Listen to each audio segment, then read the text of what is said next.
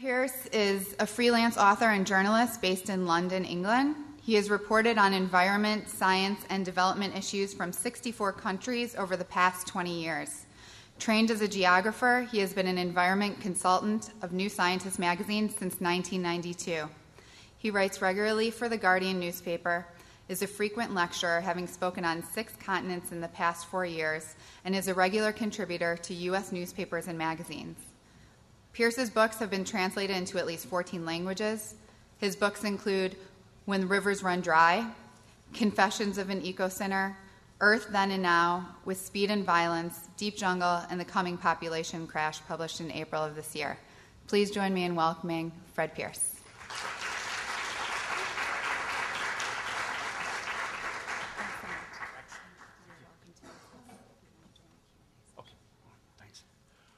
Okay, thank you very much. Thank you, Jamie. Thank you for being here. I think I probably ought to just say very briefly a word about my take on the film that we saw before lunch, which was very powerful and I think very propagandist, really. I agreed with much of what it said, but it started, I think, from the premise that privatization was the cause of most of the world's problems in water. It never said that, but it kind of implied it just by the juxtaposition of the stories that it was telling. And it really isn't, I don't think, as simple as that. I don't think privatization is going to be a solution to the world's water problems, and it's going to make some of them worse. But I think you could at least argue that the water problems we face are as much to do with the failure of public management. In fact, I think they are predominantly a result of the failure of public and community management of water supplies. And to lay it all at the door of privatization, which is private sector is only responsible for managing quite small amounts of the world's water, I think was not quite right. Much of the stories it told were quite illuminating and quite interesting, but I think that perspective was a bit wrong. But at any rate, I guess they started from that perspective in wanting to produce the film. For my book, I started from a rather different perspective. As a journalist, I simply started by noticing a lot of stories in newspapers around the world, just kind of little one-paragraph stories, typically just saying the Yellow River in China has stopped reaching the sea for 6 months, or the Nile no longer reaches the sea, or the River Indus in Pakistan is giving out and all the mangrove forests at its mouth are dying out, that kind of thing. And I began to think that these weren't just kind of little single paragraph news story, that there was a big story here going on. The fact that the world's rivers were beginning to run dry. And the book, which is essentially a journey around the world to explore some of these rivers and exactly find out, is a journey to find out what was going on. So I didn't start from a political perspective. I started from a what the hell's going on here perspective. Is there a big story that's not being told? And well, yes, so the book title became When the Rivers Run Dry, which I guess is pretty self-explanatory. It tells why some of the world's greatest rivers no longer reach the sea. While the world's atlases, the one I'm sure you all use in class, no longer really tell the truth. Those firm blue lines on the maps describing rivers moving from the mountains through the plains to the oceans. Well, in quite a lot of the world, it's not like that. Those rivers give out before they reach the ocean. The blue lines are no longer so firm. Some of them disappear, and then another river comes in to take over the channel. There's a gap in the middle. So I wanted to explore that, and to explore what this tells us about the state of the global water supply and why, amazingly as it may seem, we could be running short of the most abundant material on the planet. So first, some numbers. And I think these are numbers which I hope will engage with you, certainly with your students. I know they engage with water scientists. Wherever I go, people seem to take notice of these. Few of us, I think, realize how much water it takes to get us through the day. On average, we may drink not much more than a gallon, probably, of the stuff. Even after washing and flushing the toilet, we get through 40 or 50 gallons, maybe a little more in the US, but that's what it would be typical in the UK, where I come from. But that's just the start. It's only when we add in the water we need to grow what we eat and drink that the numbers really begin to rise. Try a few of these numbers for size. It takes between 250, 650 gallons of water to grow a pound of rice. That's more water than many households will use in a whole week just for one bag of rice. It takes 130 gallons to grow a pound of wheat, 65 gallons for a pound of potatoes. When you start feeding grain to livestock for animal products like meat and milk, the numbers get even more startling. It takes 3,000 gallons to grow the feed for enough cow to make 1/4 pound hamburger. Between 500 and 1,000 gallons for that cow to fill its udders with just 1 quart of milk. That number, incidentally, which I originally came across, the number for milk, I originally came across for a California feedlot. But when I went during the research for the book to India and met an Indian farmer who ran basically a dairy farm, but a very small one. He had a couple of acres of land. He pumped up water from underground to irrigate the fodder crops. He could tell me exactly how much water came up because he knew the power of his pump. He knew how many hours a day he pumped up the water, produced a certain amount of fodder crop, which he fed to the half dozen cattle that he had at the back of his farm. And every morning, as I saw, he milked the animals and took the milk down to a dairy collecting point at the end of his road. So it had a completely self-contained system. We could work out exactly how much water he was pumping up in order to produce a given amount of milk, which he took to the dairy every morning. And it worked out at just about 1,000 gallons of water for a quart of milk. So that's whether you're in a California feedlot or in the deserts of India, similar number. Take those stats and turn them into meal portions, and you come up with more than 25 gallons for a portion of rice, 40 gallons for the bread in a sandwich or a serving of toast, 130 gallons for a 2-egg omelette or a mixed salad, 265 gallons for a glass of milk, 400 gallons for an ice cream, 530 gallons for a pork chop. And if you have a sweet tooth, so much the worse. Every teaspoonful of sugar in your coffee requires 50 cups of water to grow it, which is a lot, but not as much as the 37 gallons of water, which is about 600 cups, needed to grow the coffee itself. We're all used to reading detailed technical information about the nutritional content of our food on the food packaging, but I think it's probably time we started learning something about the amount of water that it takes to produce our food, because this is becoming a global problem. Now, I worked this out for me. I reckon I'm fairly typical, a meat-eating, milk-guzzling, beer-drinking Westerner. I consume roughly 100 times my own weight in water every day. I redid that calculation. I thought, do I really mean a month or a year? Am I really talking about 100 times my own weight in every day? But I did. And I redid the numbers again, and I actually came up with 150. But let's stick with 100. 100 times my own weight in water every day, just to keep me going. If you do that over a year, it's about half the contents of an Olympic-sized swimming pool. Hats off to my vegetarian daughter, who gets by with around half that. And I guess time to go out and preach the gospel for water conservation. We're going to be talking about that quite a lot. On the internet, you can buy jokey T-shirts. I've looked out for them. I don't have a slide, but I've looked out for them with slogans saying things like, save water, bath with a friend, which I like. I mean, that's a good message. I recommend doing that. But please don't buy the T-shirt, because it takes roughly 25 bathtubs of water to grow enough cotton for one T-shirt. These are serious numbers. So where does all that water come from? Well, it comes from nature, of course. Most of the food and all the cotton that we consume, plus a lot of the animal feed, is grown using water collected from rivers or pumped from underground and delivered to fields. This is an irrigation canal on the edge of the desert in northern Nigeria. Pretty typical sort of operation of an irrigation canal, keep the crops fed, watered.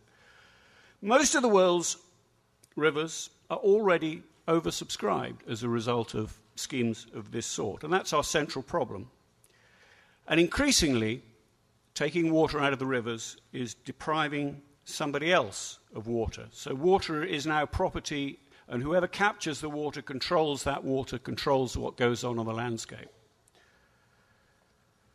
And if they're taking underground water, the people with the biggest pumps get the most water. So water is becoming a property resource, and that's changing our relationship with water quite a lot. This is the Kano irrigation project, as I said, in northern Nigeria, which grabs water from rivers that once watered a natural wetland on the edge of the Sahara, a place called the Hadejia Nguru wetland. It's a fabulous place, actually, or was that wetland. I've visited it, but it's dying. And millions of people who depend on it are losing their livelihoods and having to depart and go to the city. They once depended on the fish in the lakes on the wetland, the wet pastures on the wetland, and the irrigation waters flooding naturally from the lakes, and the reeds that they harvested from the fringes of the lakes. And they built their homes, if not from the reeds, then from bricks made from the wet soils around the edge of the lake. There was an entire ecosystem, an entire social and economic system based around a wetland on the edge of the Sahara Desert. It's disappearing because the Nigerian government has decided to take all the water from the rivers that once supplied that wetland. Again, water is being taken from one group of people living a broadly sustainable lifestyle on the edge of the desert using available water, and giving it to another group, an elite of farmers growing grain crops principally. Very inefficiently, I might say. If you do the numbers, that water would have been much more economically better employed going into the wetland. But that's not how the economics, or that's rather not how the politics work in that part of the world.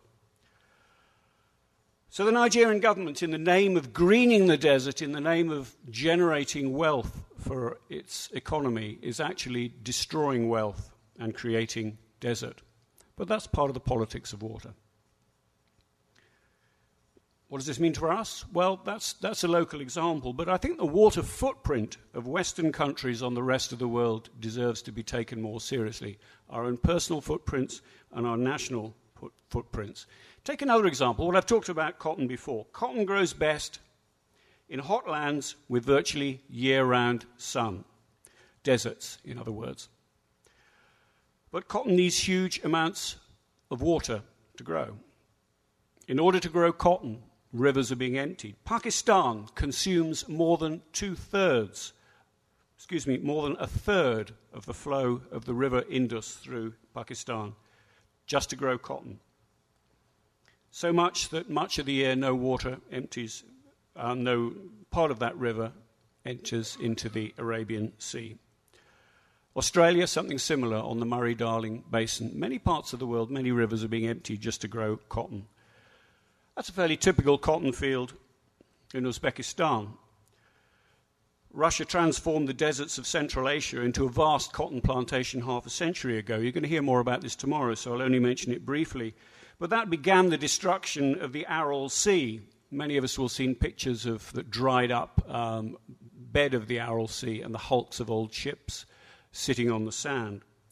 The Soviet Union's demand for cotton did that.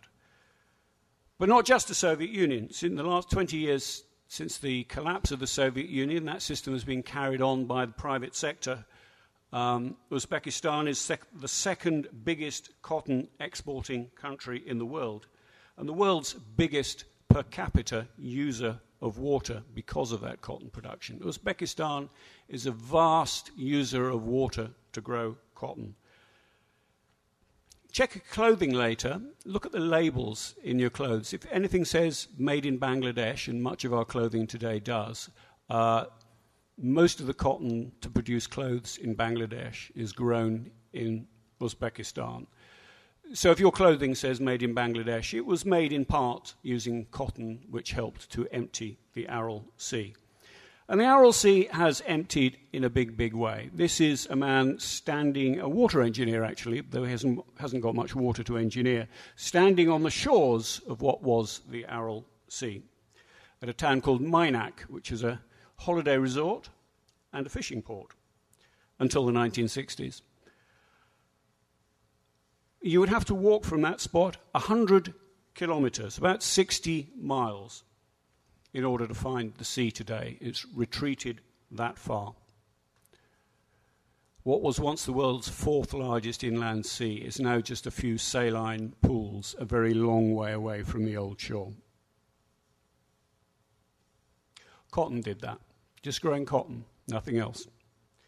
Other water-guzzling crops are having similar kinds of effects around the world. Rice or sugarcane, fodder crops like alfalfa, also extremely thirsty crops. 2/3 of all the water, roughly speaking, 2/3 of all the water that we as humans take from nature around the world is going into agriculture. Much of it for our food, but some of it for cotton and increasingly for things like biofuels. That's something I'll return to. So water, which used to be thought of as a great unlimited resource, it's really hard to believe that we might be beginning to run short of this stuff. And yet, because of projects such as this, because of our demands on water such as this, major rivers of the world, like, as I mentioned, the Indus and the Nile and the Yellow River in China, the Rio Grande and the Colorado in the US, the Murray in Australia, many others running dry for at least part of the year. Major rivers of the world running dry, literally. In much of the world today, it is water rather than land which is the limiting factor in food production. So how have we come to this? Well, though our planet is still largely covered in water, we're coming up against, as I say, practical limits to the amount of fresh water that we have. Now, Pam talked to you earlier about the water cycle. I'm not going to go much through that, but I'll just offer you that graph, which essentially is the same thing that she was telling you about where the water on our planet is. 97% of it is seawater. Of the remaining fresh water, 2/3 is locked up in ice caps and glaciers, and most of the rest is in the pores of rocks underground aquifers. Much of that water is deep and unavailable, or it's contaminated with salt or arsenic or fluoride. Millions of people in Bangladesh today are now drinking underground water laced with arsenic. They didn't realize until a few years ago that was the case. They've been persuaded not to drink polluted surface water and to start sinking wells, and it took many years before anybody realized that the underground water was polluted with naturally occurring arsenic. This is not human pollution. So not all the underground water is safe or sensible to use. As I say, often it's deep or unavailable or contaminated. And most of it is not being replaced by the rains. We're simply over-pumping where we're pumping. So our main source of water is at the Earth's surface. Moving water, the stuff that nature constantly replenishes the water cycle by evaporating from the oceans and returning it to the Earth in new, clean rain. In other words, the water that's in our flowing rivers. That's our renewable resource. The natural water cycle is essentially still recycling the water that we've always had on the planet. If you like, the waters that dinosaurs bathed, that Christopher Columbus cleaned his teeth in, whatever you care to use. It's the same stuff. And it's the basis of life on Earth and of our civilizations. I worked out some numbers, exactly how much water we have, this renewable water coming down our rivers, how much we have to use every year. As I say, it is renewable. It does keep coming back. There's only so much going through the system in a year, so much that we can get our hands on. Difficult unit, if you can cope with the cubic mile. If you're going to, I don't know, if you can imagine a cubic mile, I have difficulty doing it, but try and cope with the idea of a cubic mile. There are about 9,600 cubic miles of water making the journey from the land to the sea every year on the Earth. Some of this flows directly off the land without reaching rivers, or it shoots down gullies that form where it rains. A lot of what is in the rivers flows in sparsely populated regions where it's difficult for us to get our hands on it, through the north into the Arctic Ocean, for instance, or in the rainforests. About the three largest rivers on the planet, the Amazon, the Congo, and the Orinoco, all run through largely uninhabited rainforest regions. If you take out these basically inaccessible surface flows of water, we're left, for practical purposes and with current engineering technology, with around 2,200 cubic miles of renewable river water for our needs in a year. That still amounts to about If you work it out, about 1,500 cubic yards a year for every citizen on the planet, which doesn't sound bad. But remember, I calculated my own annual water use at more than 2,000 cubic yards. So I imagine most of the world wants to live like me and consume what requires the same kind of things that I do. So we begin to have a problem. This is a very crude calculation, and it leaves out crops that are grown from using rain rather than abstracting water directly from rivers and underground water. But it gives you a sense of where we are. Maximum supply, 1,400 cubic yards per person per year. Fred Pierce's annual water use, something over 2,000 cubic yards a year. If everybody wants to live like me, if everybody wants to live like you, we have a real problem here. We're coming up against real limits to what until recently had seemed an inexhaustible resource. So what kind of a problem is this? Well, it's partly and in places a crisis caused by climate change. That's certainly a major issue now. For instance, the Colorado and the Rio Grande receive much less water in rainfall on their catchments than they did even a decade ago. The Yellow River in China similarly. That's a picture taken in the Chihuahua Desert in northern Mexico. The land behind this guy, it used to be irrigated farmland, but no more. There's no water in the river that once supplied that, so there is no irrigation going on there anymore. There are more and more places around the world where climate change is stopping us do what we used to do with water. Across huge swathes of the planet, from North Africa through the Middle East into Central Asia, and parts of northern China, there is less rain than there was. And if that is due to man-made climate change, and the evidence suggests that it is, then we can expect the trend to worsen.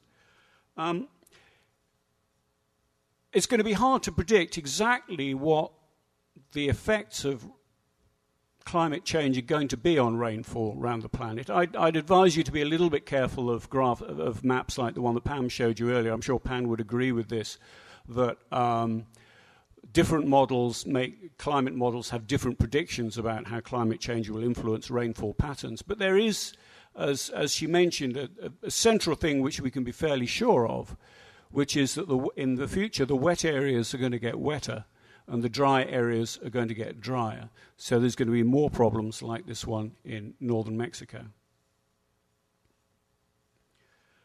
So climate change is going to be an increasing problem. It's going to create increasing threats. Partly because the water won't be there, and partly because we won't know whether the water's going to be there or not. How do you build a dam for 30 years ahead if you don't know what the rainfall is going to be doing over the next 30 years? But right now the crisis is even greater as a result, not of any climate change now or in the future, but our huge demands on the world's rivers. We are in places taking 2, 3, or even 4 times more water from the rivers than we did just a generation ago. This is for now the prime reason why those rivers are running dry. And there's a big and surprising reason for this. It's the flip side of a success story, or what I would call a success story, the Green Revolution. I'm old enough to remember back in the 1960s and the 1970s when the great fear was that the world would not be able to feed itself. It was rather like we talk about climate change today. It was the one big factor coming up on the horizon, the one that was really the dominant global concern. Population, we were told then, was going to double within 30 years. How on earth, I remember thinking this in school, how on earth are we going to double world's food production? It didn't seem possible that we could do it. Paul Ehrlich wrote a famous book back then called The Population Bomb, in which he said the battle to feed the world is over. Billions will die in the 1980s. And that reflected a quite widespread concern. Really, the game was up as regards feeding the world's population. Well, it didn't quite happen that way. Well, part of it did. Actually, the world's population did double in 30 years. But so did food production. Scientists came to the rescue. With this green revolution, they produced a new generation of high-yielding crops that have kept the world fed. But it now turns out that those super crops use much more water, in many cases, than the supposedly inefficient crops that they replaced. So the Green Revolution produced crops that basically responded very well to inputs of all sorts. They needed lots of pesticides, they needed lots of fertilizer, and they needed lots of water. The other two are talked about. Water's been talked about rather less. But if you measured how much crop you got on a given amount of land, the Green Revolution was a success. Bumper yields per acre. If you measured how much crop you got per unit of water, many of these crops were producing less than the old crops that they replaced. So while the world grows twice as much food as it did 30 years ago, it takes roughly 3 times as much water to grow it. We thought we were going to run out of land to grow food. Instead, we're beginning to run out of water.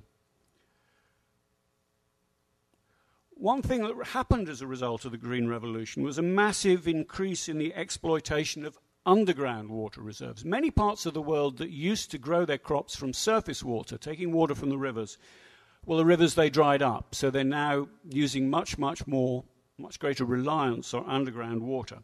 I took a long look at India, which is prominent in this. Now, India, again, is a success story in terms of feeding the country. 40 years ago, back in the 1960s, India was a center of famine. You know, there were big headlines about regular famines in India. Millions could die. Today, it feeds itself. Most years, it exports rice, but at great cost. It's done it because of the Green Revolution, the new high-yielding crop varieties. But it is using so much water that the rivers are basically empty, and fully half of India's crops are now grown using irrigation from underground water. Just one picture here in Bengal, but you can see that all over India, water being pumped up from underground in order to be diverted onto their fields.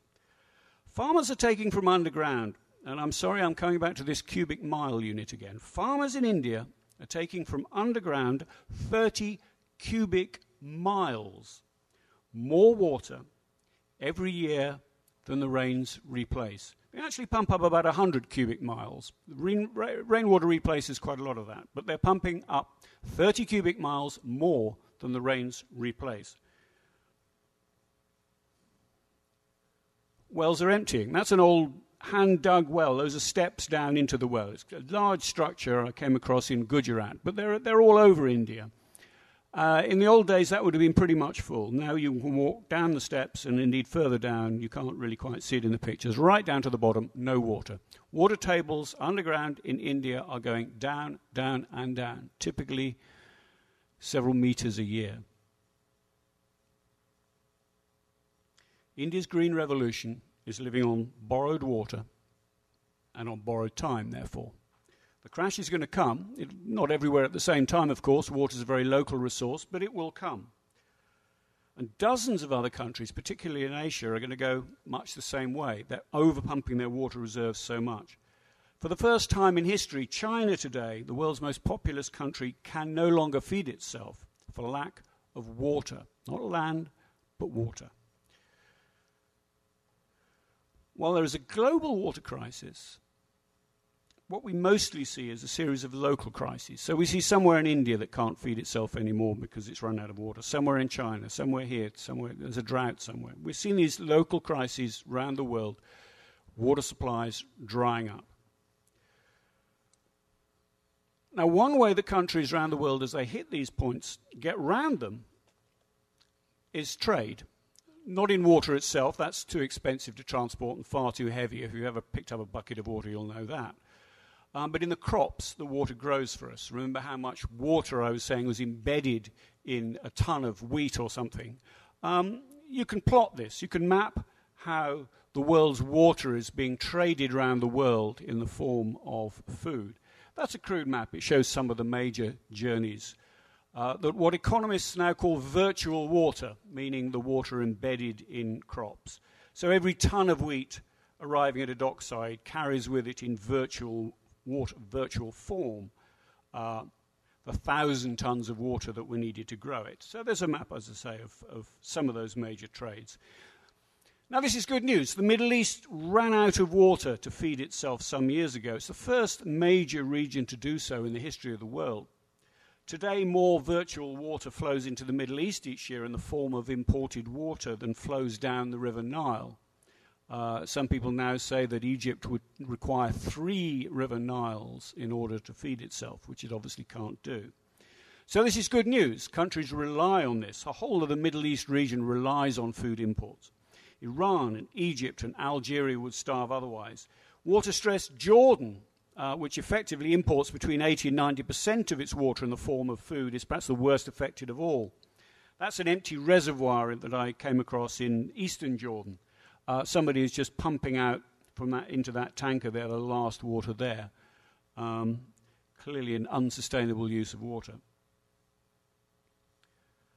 So without the virtual water trade, there would undoubtedly have been major water wars in the Middle East in the last 30 years. The region is dependent on other people's water. And that's fine, but the world's water trade carries on through the form of food crops. But that trade carries real dangers because it's turning, I think, a series of local water crises into a global crisis. A global crisis not specifically about water, or not obviously about water, but about food, about whether we can grow enough food.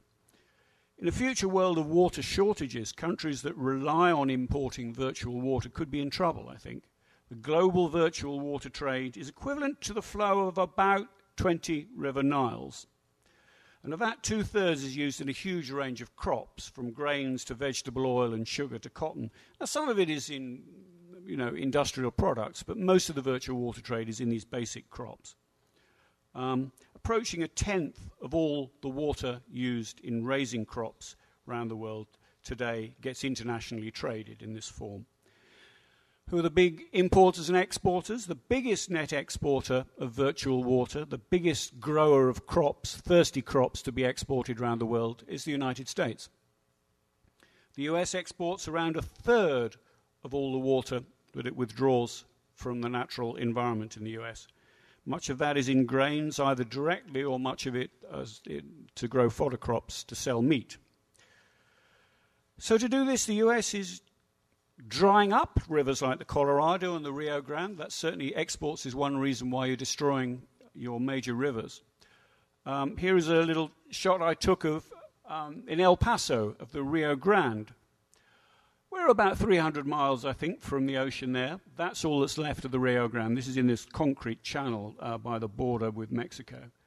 In fact, that day the water was flowing gently uphill. There was so little water in the river that a wind coming up from the Gulf of Mexico was actually blowing the water uphill. The river had been destroyed to grow crops, some of which was exported. The US is also emptying critical underground water reserves like those beneath the high plains. Pam showed you a pretty scary pair of maps of water in the Ogallala aquifer, one of the world's largest water reserves underground, largely being destroyed to grow crops, some of which are exported. Now, I think the US might in future think that it doesn't want to export its water in this way. And the US might think that it doesn't want to be a major supplier of food crops around the world. And if the United States takes that view at some point, the rest of the world will have cause to be extremely worried. Not least my own country. In England, we import very large amounts of virtual water in crops from around the world, about 40 cubic kilometers, which I can't quite immediately translate into cubic miles, but it's probably about something like 15 or 18 cubic miles of water, which Britain alone imports. Most European countries are big importers of other people's thirsty crops grown with other people's rainwater.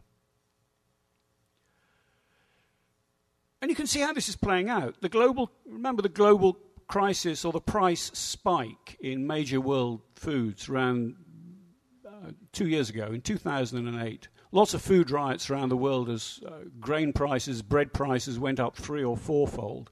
Big panic around the world, caused principally by droughts in Australia and all parts of Europe as well, which reduced food stocks and helped trigger those price rises. Since then, there's been a lot of land grab going on, people trying to secure their future food supplies by buying up farmland around the world. And really that was a water grab, because what happened in 2008 was that a couple of places around the world ran out of water because of drought in order to grow the crops they would normally grow for export. That triggered a huge price spike. So in that way, a local water crisis was translated into a global surge in food prices. And I think around the world we're going to see more and more of that. So local water problems, water is a local resource, but local water problems are more and more going to be turned into global issues. We're going to hear a lot more about this. And that's before, really, we start talking about biofuels, because biofuels are also very thirsty crops. And if the world is going to get in a big way into growing biofuels, we have to ask the question, do we have enough water to grow both food crops and biofuels? And cotton as well. I think we're going to have to think about that. Do we have to give food the priority over biofuels? Do we have to stop growing cotton? What should we do? Well, I'm going to go through one or two options. Maybe we should just increase the amount of water that we have available to use around the world. After all, there's a lot of water, not least tied up in the oceans. So desalination of seawater is certainly an option. The technology has been, it's fairly mature technology, but it's still developing and prices are still coming down. Israel has got the price of its desalinated seawater down to about 50 cents for a cubic meter of water, which is quite competitive with, at any rate, some other sources of water. So that's a main source of desalination. Is, after all, quite common for supplying water to cities in the Middle East. It began in Saudi Arabia and Kuwait on a large scale, now moving on to Israel. Roughly 3% of drinking water supplies around the world today come from desalination of seawater. My guess is that that percentage will increase as the years go by. And you can see in Florida and California, people are building desalination plants for regular supply of water. In Cape Town in South Africa, Perth in Australia, big cities coming to think that they need desalination. Even in my own city in London, we recently completed a small desalination plant, not for regular use, but as a backup in case of major droughts. So desalination is a technology that's spreading around the world. There are two basic means that you desalinate seawater, one of which is you simply boil the water. So you boil it off and you collect the evaporated water and you get rid of the salt that way. The other way is to have filtration systems, sometimes called reverse osmosis, but basically it's an advanced form of filtering to get rid of the salt and leave you with clean drinking water. The problem with both technologies, and the reason why desalination is likely to continue to be quite expensive, is they're very demanding of energy.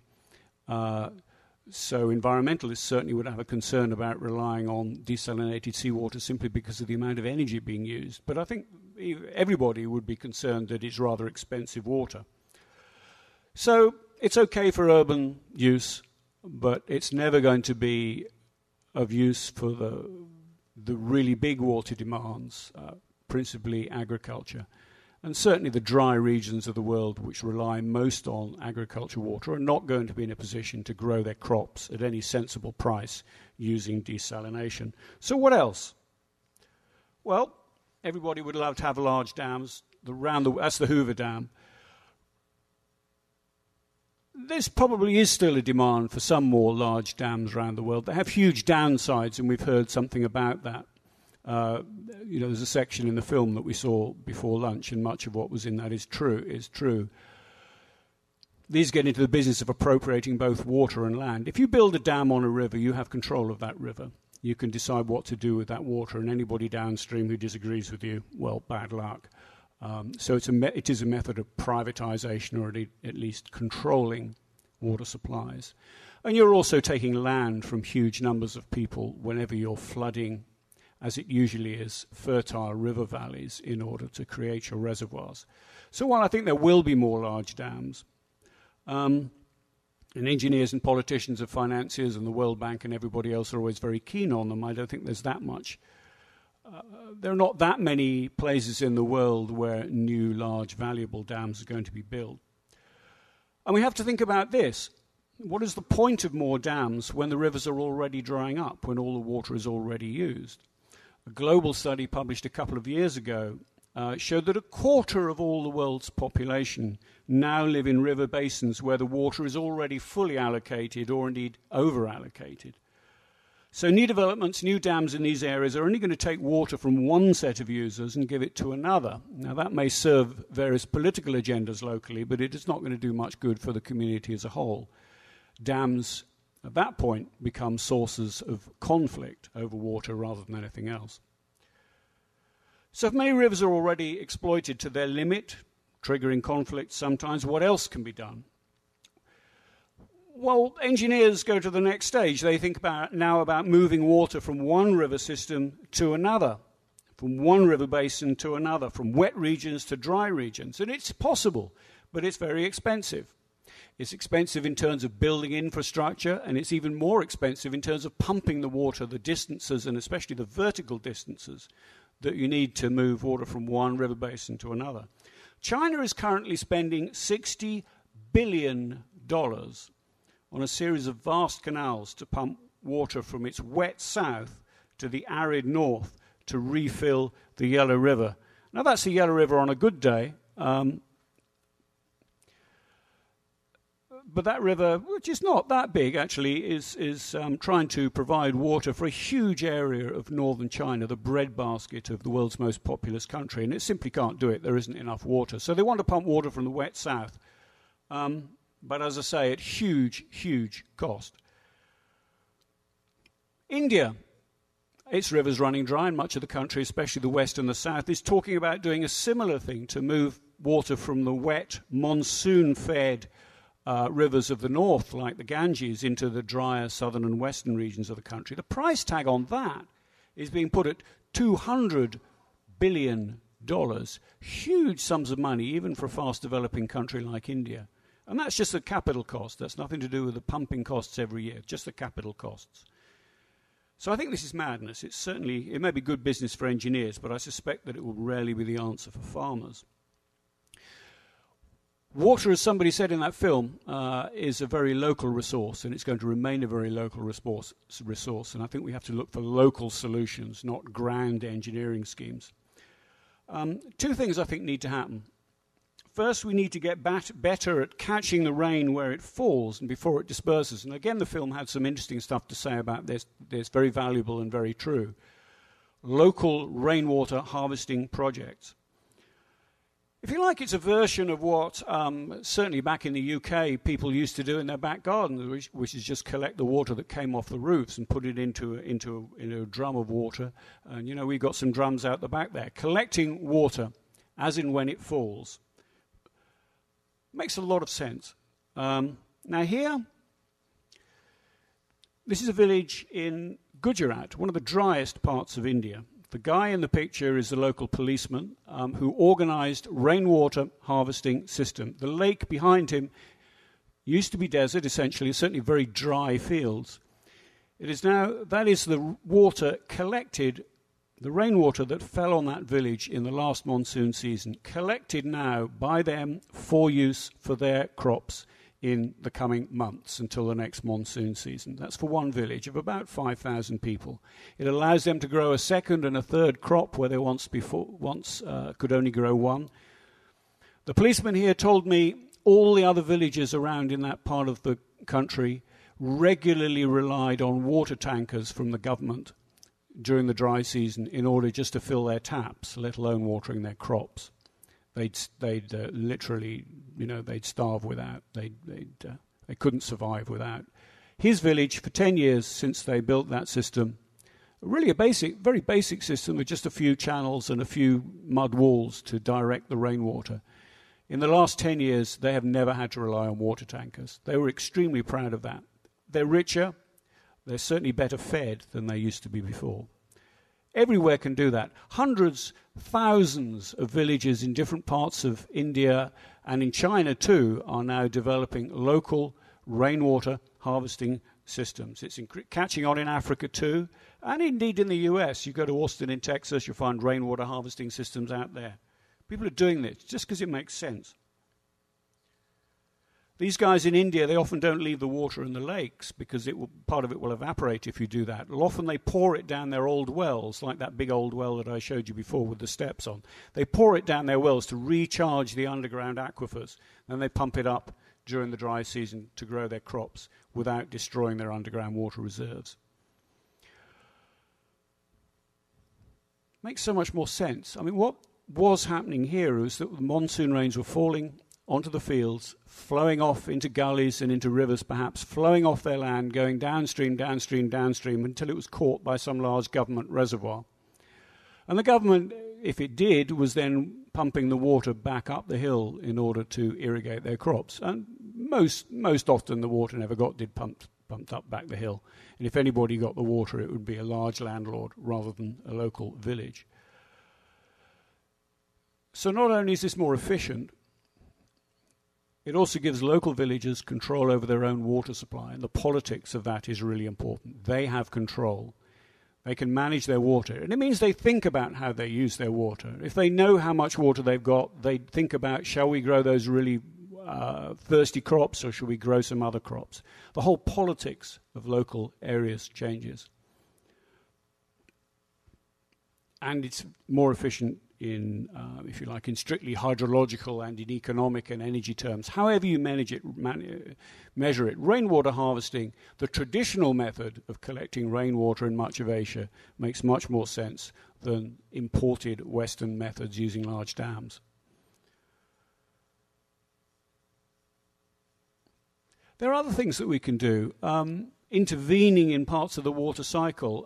Pam showed you earlier when she started her talk, those coastal fogs on California. Now, actually, you can harvest those fogs. It's been done in Chile and elsewhere. You put up what amount kind of net curtains across hilltops, and you can actually get the droplets of water to form on the nets, and you can collect the water and provide rain that way. Innovative ways that we can use to capture water in different parts of the water cycle. But I think more than supply-side solutions, we actually need demand-side solutions to our water problem. Mostly everybody's thought, how can we get more water, rather than how can we use the water we have more efficiently. And what we really need is a revolution in how we use water. Now, luckily, there are huge gains to be made. In the home, we all know how to do that. Even the US has managed low-flush toilets in the last few years. You used to be the world's largest per capita user of water. Now Canada has that title. The only thing that's happened is that US has adopted low-flush toilets in the last few years.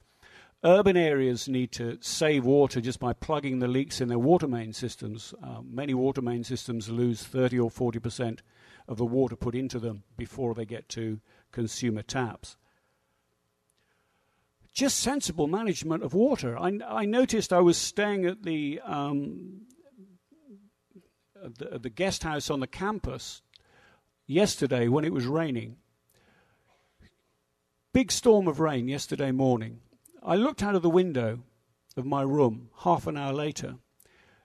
Overlooks tennis courts. Hard tennis courts, not grass or anything. Hard tennis courts. The tennis courts were covered in pools of water.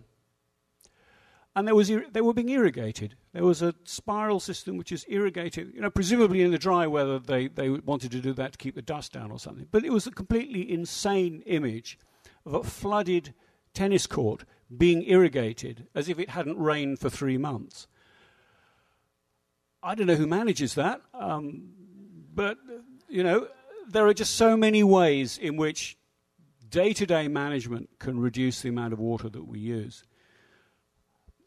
But urban use of water, well, that's one thing. But as I said earlier, the really big use of water is in agriculture. And it's in agriculture where we need to use water massively more efficiently. So I guess the bad news is that we use water in agriculture really very inefficiently indeed. But the good news is that we could do it so much better. Tens of millions of farmers around the world, including in the most arid, the most water-starved parts of the planet, still irrigate their crops basically by flooding their fields, just covering them with water in the expectation that some of that water will get to the roots of the crops. In practice, most of that water evaporates. Some of it will percolate underground, and, well, maybe you can pump that back up again. But most of it will evaporate. Somebody else will get it, I suppose. It'll go back into the water cycle, and it will rain on somewhere else. But for practical purposes, locally, and probably in that river system, that water is lost. Yet, cheap systems of drip irrigation, basically putting water, not just spreading it across the field, but putting it into pipes with holes in that will deliver the water close to crop roots. Not expensive systems. You don't have to have all control systems. You can do it quite cheaply. Drip irrigation systems can cut water demand for crops by 40 or 50%, sometimes even 70 or 80%. And yet, even in some of the most water-starved parts of the planet, it is not done. It's insane. Large reservoirs also lose large amounts of water. A statistic I came across researching the book, the amount of water that evaporates from Lake Nasser, which is the lake behind the High Aswan Dam in Egypt, the huge dam on the Nile, built 50 years ago, the amount of water that evaporates from that reservoir would keep the UK, my own country, give it enough water for an entire year. In other words, you could provide everything for industry and agriculture and homes for 60 million people in Britain with the amount of water that just evaporates from that reservoir. In the tropics, evaporation rates from reservoirs are absolutely huge. Again, it's insane. So as I say, I'm a pessimist and an optimist. I'm a pessimist because by and large we use water so wastefully, resulting in, well, that's just, I quite like the bird footprints on it. But anyway, dried up mud, dried up reservoirs, that one's in Jordan. We get scenes like that all over the world. But I'm an optimist because I can see that we could do things so very much better. We do have enough water, I believe, on the planet to do what we need to do, but we just need to manage it an awful lot better. So to conclude, I guess water is a resource like no other. Organizing its supply and distribution is a task like none other. And something that, it's a commodity, but it's also a human right. And that was something which was touched on really persuasively in that film, but I think wasn't resolved. It said, yes, water is a human right. Yes, it absolutely has to be a human right. But we have to find ways of persuading people to use it better. We have somehow to ensure, yes, universal access, but we also have to encourage communal efforts at conservation, maybe at the village level, like those rainwater harvesting systems, and also probably, I think, price incentives to penalize misuse and encourage more efficient water use. And maybe the market sector does have a role to play in that. I kind of feel that we're, as a communities, we're actually less good than we used to be at managing this kind of things where you need to have a price mechanism, but you also have to have a human right. People have to have access to basic resources, but also you have to use market forces in order to stop them wasting that water. I kind of think that we're getting worse and worse at doing that. So that's a tough ask, and I think it's basically a government task or a governmental task. How do we manage things so that we can use the water that we have on this planet more effectively? Water, they say, is the new oil, that it will cause water wars in the 21st century. Well, that may well be true. I certainly don't rule that out, but look, water is more than oil. It's more than that. We could get by without oil at a push. If we had to, we could get by without oil. We could not, any of us, get by for more than a day without water. So I'm going to stop there. Thank you.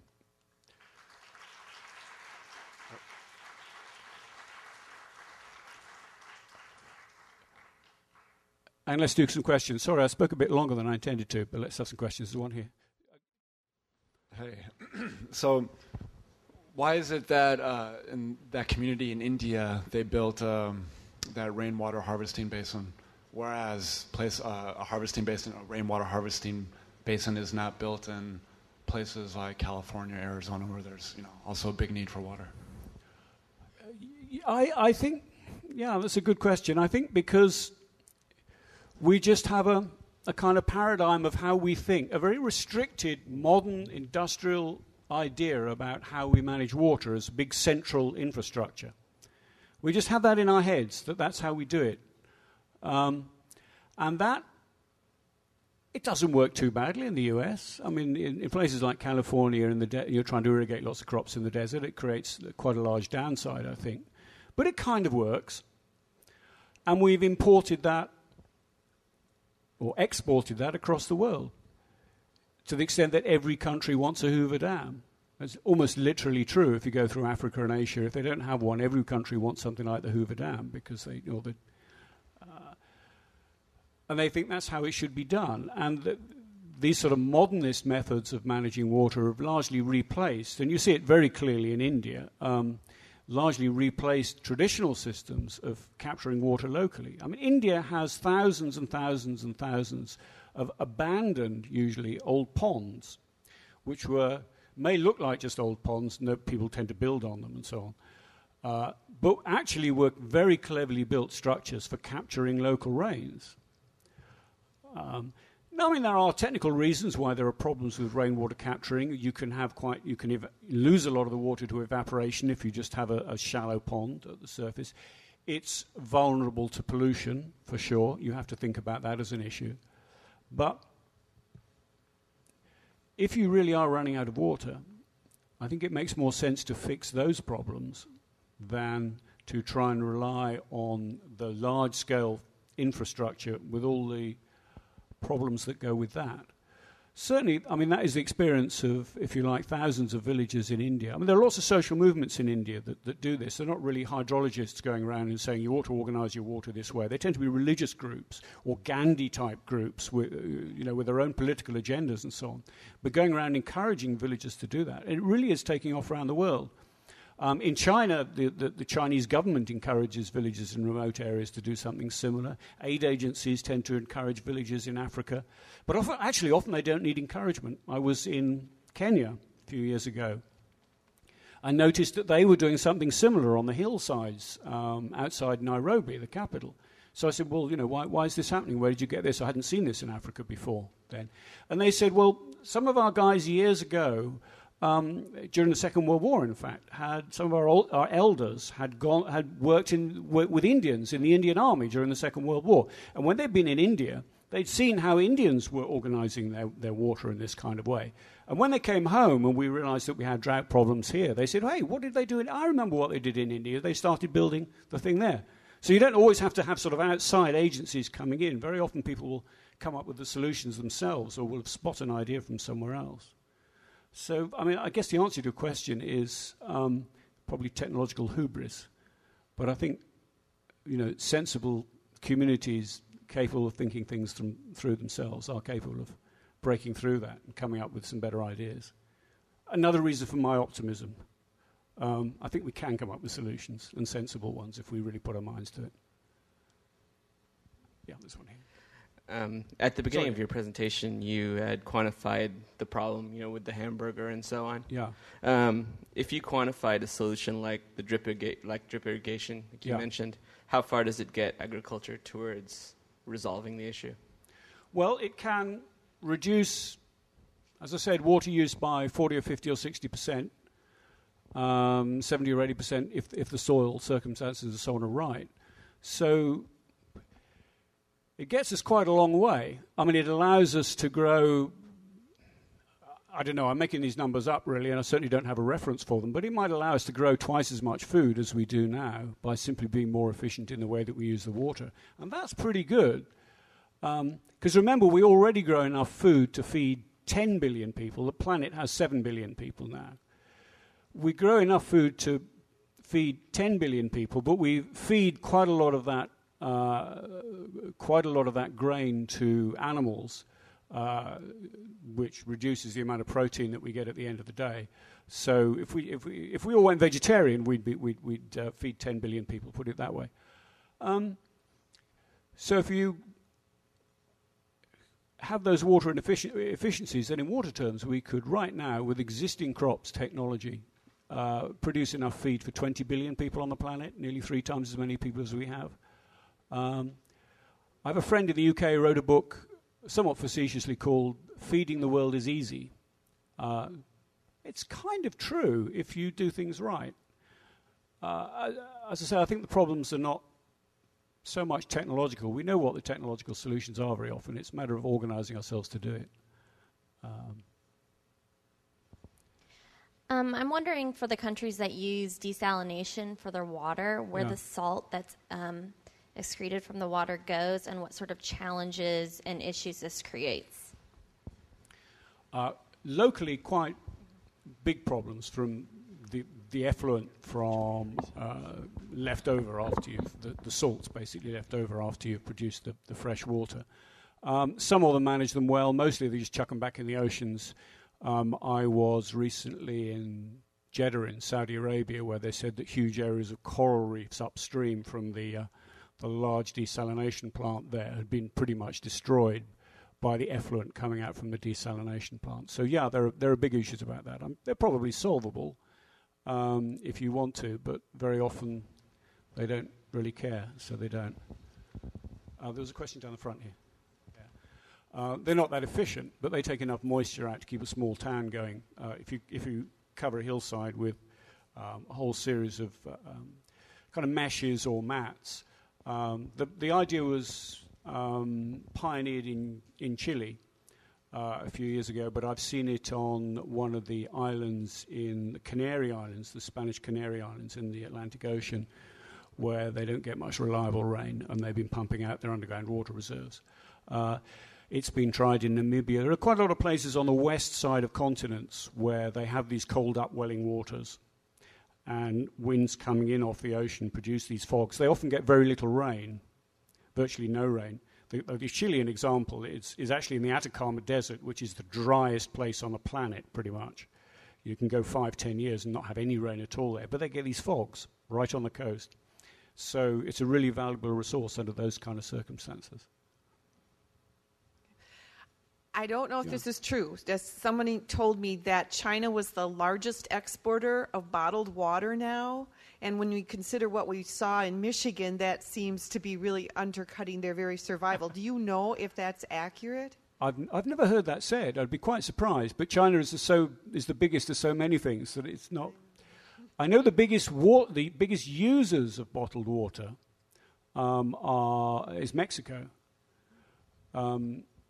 I think partly because their local water supplies are not terribly reliable, or the quality of them is not terribly reliable, but also presumably because of an infusion of American companies encouraging them to do that. I've not heard that about China. I'll check to see if it's true, but as I say, China is so big, it's possible. I don't think I've ever drunk a bottle which said it was from China. I have drunk water which claimed to come from Fiji, and it claimed to be environmentally friendly, which I could not believe. I think they bought some rainforest and claimed that all the emissions from trucking and shipping this bottled water all the way from Fiji in the middle of the South Pacific, they claimed they'd offset all the carbon emissions. But it struck me as the height of kind of insanity to be importing. For me, actually, the main problem about bottled water is not so much... Well, it's because it's corporate and it's branded, and companies like Nestle make money out of it, which strikes me as pretty unpleasant. But in water terms, generally speaking, it probably doesn't make... There's not a big water supply problem. There may be very local problems, but they're not delivering more water than you and I would take by turning on the faucet. But the energy involved in shipping bottled water around the planet is insane. Rather than putting it in a pipe and delivering it largely by gravity, you're putting it in these plastic bottles, putting it on trucks, or in the case of Fiji, in ships, and moving it around the planet. And that's, I think, the big environmental footprint of bottled water. There are local problems, I don't deny that, but I think the big issue is just an insane waste of water. It's like desalinating seawater when you don't need to. Just the energy involved in doing it is not very environmentally friendly, let's put it that way.